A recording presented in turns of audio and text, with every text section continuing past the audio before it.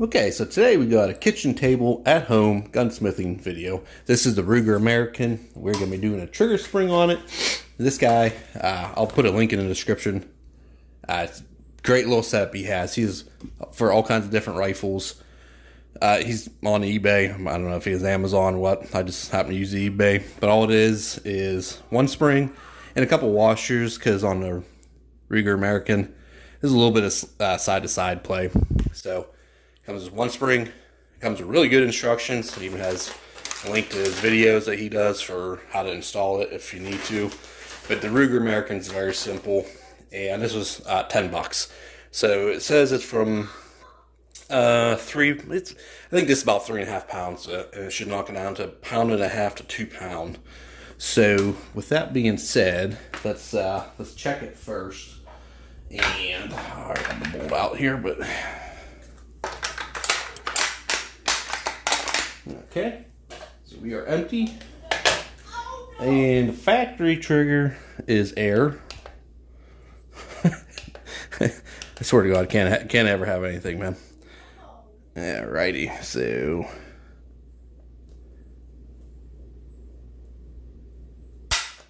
it was about 3.5 there. So yeah, and then while we're here, I wanted to ghost the 500 mag. Because this thing has a really nice trigger. Wait, did I unload this? Oh, man, that was about 3.5 too. On single action. Actually, I knew it was unloaded. But I was second guess. I was like, man, I was counting my bullets over there. I was like, it is unloaded, right? But I really want to build a 500 mag rifle because, I mean, look, it fits in there. I mean, perfect.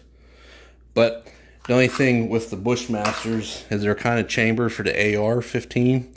So they have a small, like if the rim was as big as the casing, you could bore out your bolt face to fit the 500 mag and just swap out a barrel. But since the bolt's that small, it won't work. So I got to figure out a different plan, because I was going to buy another one just to do that. I know there's companies that make them, but I kind of wanted to build my own. So if anybody has any ideas, let me know. So we'll get started here. Let me get set up and we'll get right back to it. Okay, so first we're gonna flip the gun over. You wanna make sure your bolt's out. If you don't know how, it's a little button there. I'm sure you guys know all that stuff.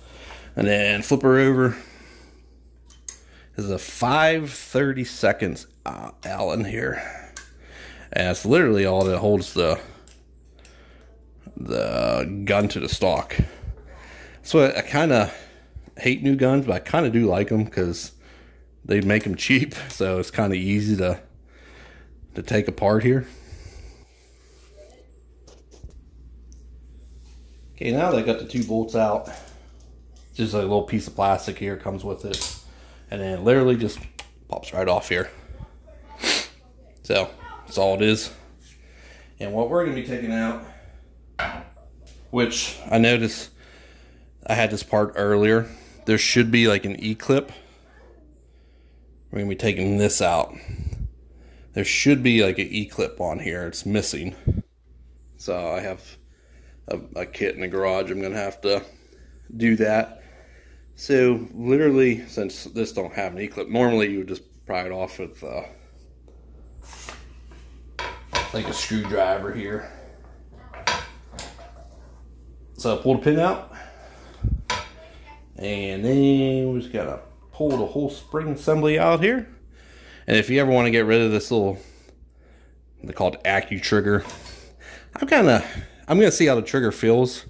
I might get rid of it because I don't really, they're kind of nice, but I kind of want to get rid of that. So you can literally just pull these pins out, take that spring out, and that'll come out. We'll see. Okay, next, if hopefully the camera focuses, we're going to flip this over, and that screw there, we're going to take it out. It is a 5/64. And just it's kind of flush with the whole unit here. the housing. It has a little bit of like wax or Loctite on it or something there. So we're gonna pull that out, and then that releases the spring in there, and it just pops right out. And then we're gonna put the new one back in and just thread it in the same way, and it's that simple. So let me get that spring out. I'll show you the difference here because I can already see the difference in it. Alright, focus. Please like, share, subscribe so I can afford to get a new phone for a camera. So here's on this side is the factory one. Pretty tight. This one, it's still pretty tight, but definitely a lot better. So we're gonna put this in there.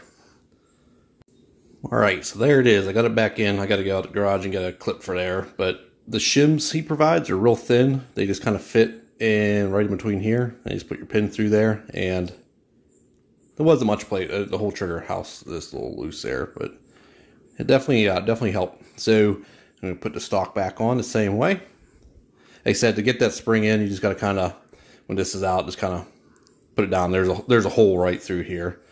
You'll see it when you take it out, and it just falls right into place there. Yeah, so I just tried this. It is so touchy. I love it. You literally just breathe on that trigger, she goes off. I'm trying to do it easy because it's kind of hard. I don't really like this scale because if you keep pulling, you know, it just keeps going up there. Yeah, so it's about 1.5 pounds, and I can't. I'm telling you, man, that is amazing. That is so cool. So if you have a Ruger American for $10, man, that thing is just so light. Let's see if you guys can. I mean, suit camera. It's amazing for $10. So if you have a Ruger American, I'll put a link in the description. Buy that. Literally 5-10 minutes, man. If that, even you could do it in under 5 minutes.